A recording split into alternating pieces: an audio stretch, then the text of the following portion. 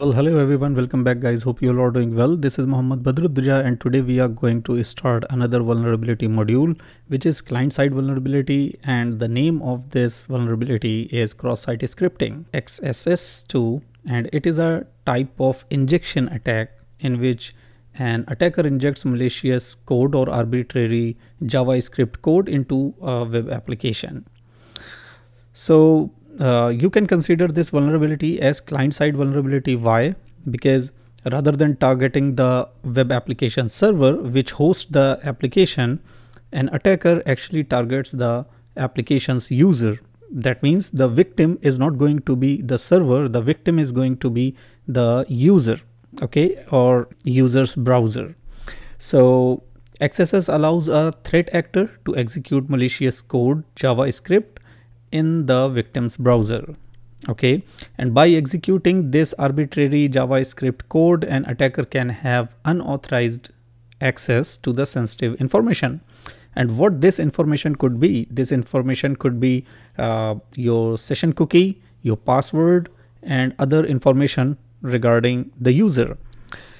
And actually the severity of this attack could be considered by the application or the functionality or the service this application is providing. Because if the web application is providing you somehow the information that is regarding to PHI, which is protected health information, or PII, which is personally identifiable information, and that application is vulnerable to XSS, that is going to be severe, okay. And suppose that you are accessing the banking application or banking site, okay, so this is again very sensitive information. So the severity of this attack depends on the application to application, the functionality or the service provided by the application. There are three types of cross-site scripting. The first one is reflected, second one is stored XSS, and the third one is DOM-based XSS. So in the today's lab, because you can see today's lab is all about reflected XSS, so I'm not going to explain about other vulnerabilities which is stored and DOM based. So today I will focus on reflected XSS vulnerability. I will highly recommend you guys to read and understand this content, what you see here, to understand how this vulnerability occurs, arises, and what are the steps you can take to test an application for this particular vulnerability, right?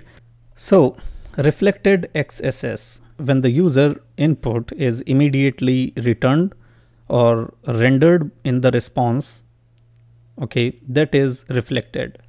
Because whatever you type in the input field, in the response, it is as it is reflected, or maybe there is something which you see in the encoded form, but we will see that in a minute. But the thing is, an attacker finds the place where user can input, and that input is directly generate the response, and in the response you see whatever you type in the input, you see that in the response, right? Okay, so let's go to the lab here, and it's saying reflected XSS into HTML context with nothing encoded. So one of the way with which you can mitigate the cross-site scripting vulnerability is output encoding, okay. And what is output encoding? Because you see here, if I right click and inspect it, you can see, sorry, not inspect, I can show it better by viewing the source page. So you can see that page which you see here, okay. This is basically HTML document, okay, and HTML documents is all about the tags. So whatever information you are going to put here, everything is in a specific tag like HTML. That means this document is HTML. Then you can add link, body, script, okay, sections, divisions, headings, anchor tag, okay, SVG tag, header, a lot of tags. It means everything in the HTML document you define with the tag, right?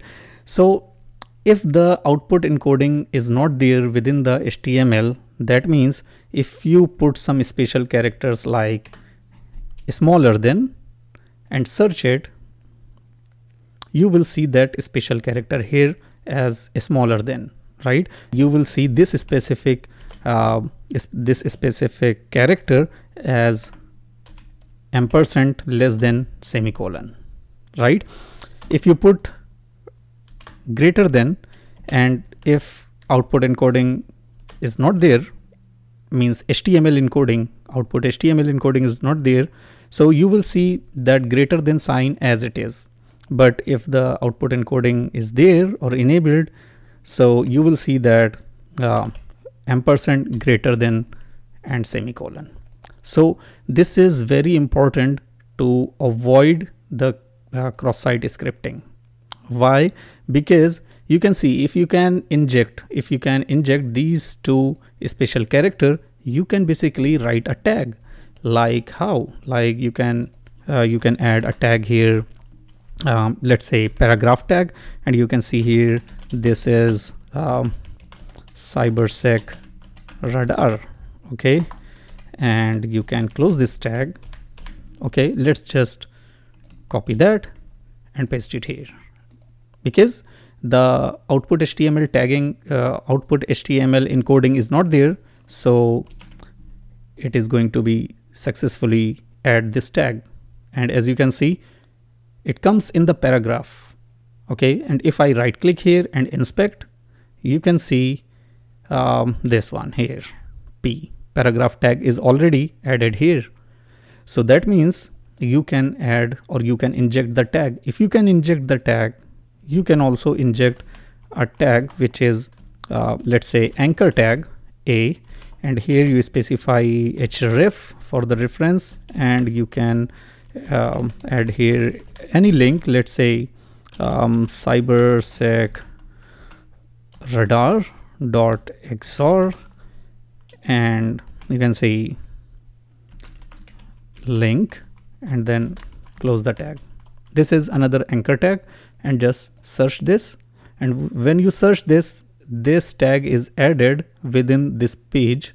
And you can see if I hover my cursor to the link, you can see on the left hand bottom corner that whatever link I put there, it is showing there. That means if I click on this link, it is going to redirect me to cybersecradar.xor, although this does not exist. So I hope you understand that.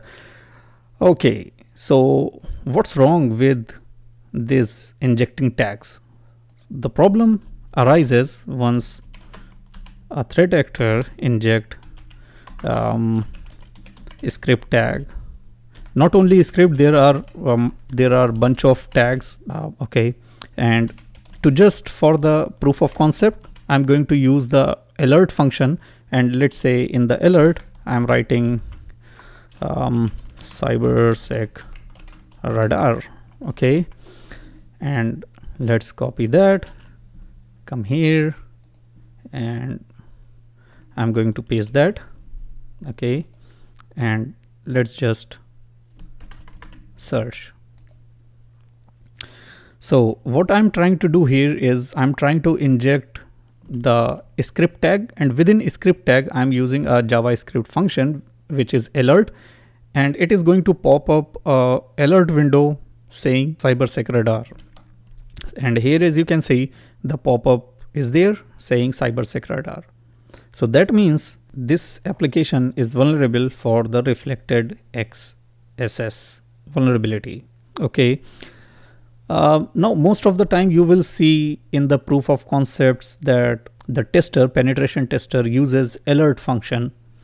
So the purpose behind using alert function is to just showing the proof of concept that okay, this application is vulnerable to cross-site scripting or reflected cross-site scripting, and I can use JavaScript function alert because it does not make any damage, just alerting the pop-up. Okay, so just to show you the proof, we use alert, but we can do much more things. So that's it for this video. Hope you understand that, and I'm going to see you in the next lab. Bye.